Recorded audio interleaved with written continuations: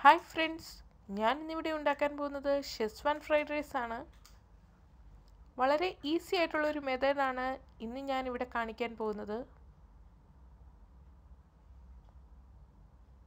നമുക്ക് എങ്ങനെയാണ് schezwan fried rice തയ്യാറാക്കുന്നതെന്ന് നോക്കാം.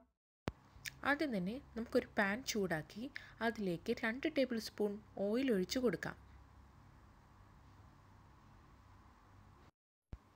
ഇനി ഇതിലേക്ക് നമുക്ക് 1 കപ്പ് സവോള ഇട്ട് കൊടുക്കാം. ചെറുതായി കൊത്തി അരിഞ്ഞ് സവോള ഇട്ട് കൊടുക്കണം.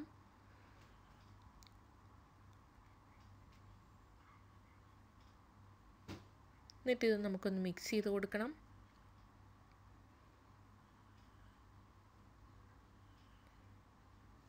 ഇനി ഇതിലേക്ക് നമുക്ക് ബീൻസ് ചെറുതായി അരിഞ്ഞത് ഇട്ട് കൊടുക്കാം.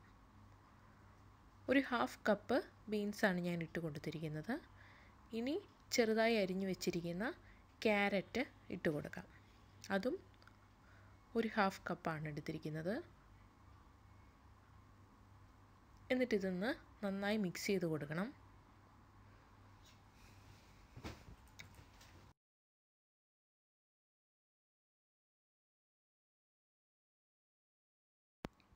ഇനി ഇതിലേക്ക് നമുക്ക് ചെറുതായി അരിഞ്ഞു വെച്ചിരിക്കുന്ന സെലറി 2 ടേബിൾ സ്പൂൺ ഇട്ട് കൊടുക്കാം.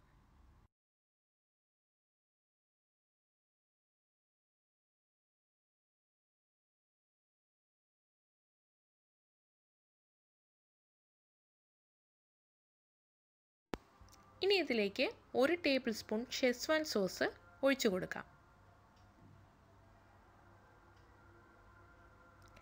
ഞാൻ ഷെസ്വാൻ സോസ് നേരത്തെ തയ്യാറാക്കി വെച്ചിട്ടുള്ളതാണ്.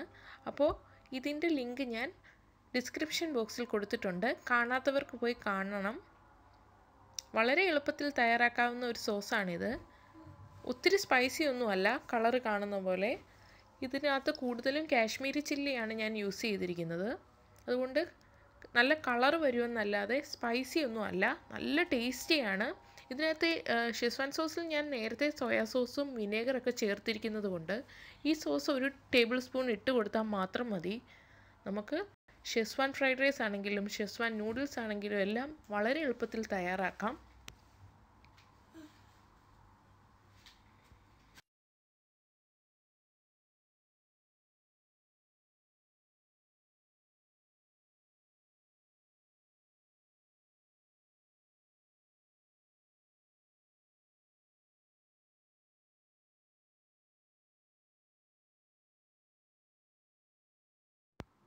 ഇനി ഇതിലേക്ക് നമുക്ക് ആവശ്യത്തിന് ഉപ്പിട്ട് കൊടുക്കണം. എന്നിട്ട് നമുക്ക് നന്നായി മിക്സ് ചെയ്ത് കൊടുക്കണം.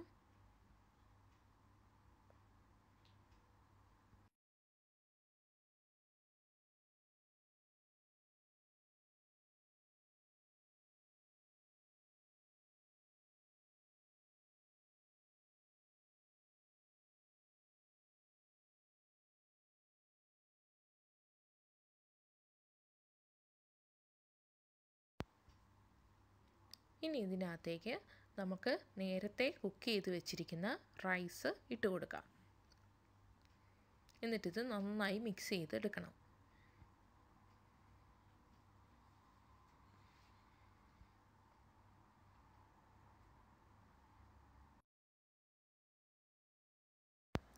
നല്ല കളർഫുള്ളൊക്കെ ആയതുകൊണ്ട് കുട്ടികൾക്ക് വളരെ ഇഷ്ടപ്പെടും. നല്ല ടേസ്റ്റി ആയൊരു ഡിഷാണിത്. ഈ സോസ് ഉണ്ടാക്കി നമ്മൾ നേരത്തെ വെച്ച് കഴിഞ്ഞ് കഴിഞ്ഞാൽ ഇതുപോലെ ഫ്രൈഡ് റൈസ് പെട്ടെന്ന് ഉണ്ടാക്കി നമുക്ക് കുട്ടികൾക്ക് കൊടുക്കാം.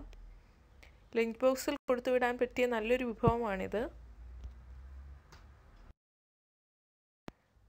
ഷെസ്വാൻ ഫ്രൈഡ് റൈസ് റെഡി ആയിട്ടുണ്ട്.